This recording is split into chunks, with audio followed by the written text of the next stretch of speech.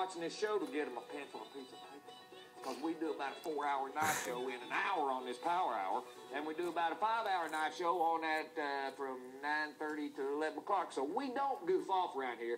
And for those of you that are trying to get through that the phones are all jammed up, I'm sorry, honey. But just keep it plugging. And if you've got a pencil and a piece of paper, you write the item number down, then you sort of know. Now, I'm going to warn everybody. These are fighting roosters. Most of these are onesies. You know what these things are worth. You know what they look for. You know they don't build them anymore. These were built a few years ago. These aren't like 1950s or anything, but they're already several years old. Now, I can't find them anymore. I'm so Jimmy Jack tickled to get me some fighting roosters. You know what they look for.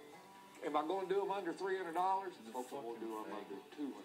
Take a look. I'm going to let Casey pan them real quick, and then we got to go. He's going to give you a good close-up of the item numbers. Most of these are onesies. Most are onesies. And matter of fact, I think about all of them are. There might be one pattern on there that I've got 2 or 3 of, but these are mostly onesies.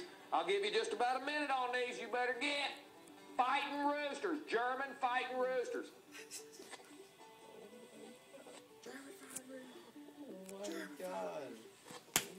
Ow! Shut the fuck up! We're trying to make a fucking video here.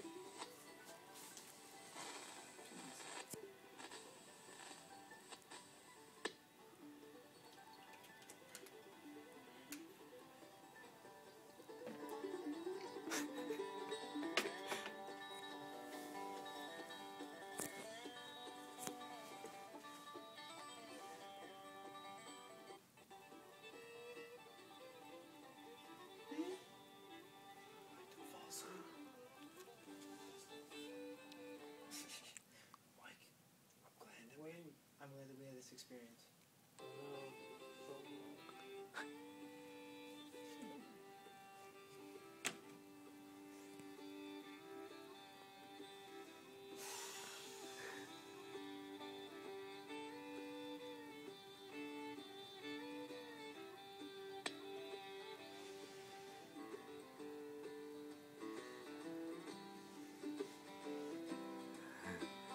Did I just say all that with my mic off?